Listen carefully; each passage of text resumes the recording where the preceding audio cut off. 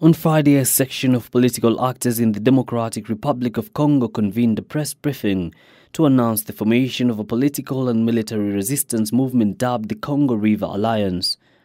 We have indeed decided to work together to establish a structured force for the rebuilding of the state and to resolve the root causes of the recurring conflicts so as to ensure lasting peace in the Democratic Republic of Congo. Despite the news not gaining much traction amongst Kenyans, the statement is threatening to tear long-standing diplomatic relations between Nairobi and Kinshasa, with DRC accusing Kenya of accommodating subversive activities.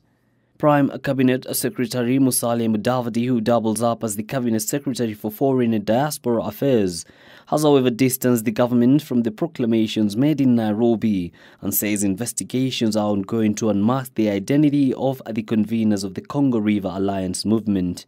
In defending the Kenyan government, Mudavadi says Kenya's democratic credentials allow for media freedom, where citizens and foreigners can directly engage the media without consulting government. The Prime Cabinet Secretary has further affirmed Kenya's non-involvement in the internal affairs of DRC and committed to supporting the peace, security and democratic consolidation of the country. Yusufar reporting for Lunchtime News.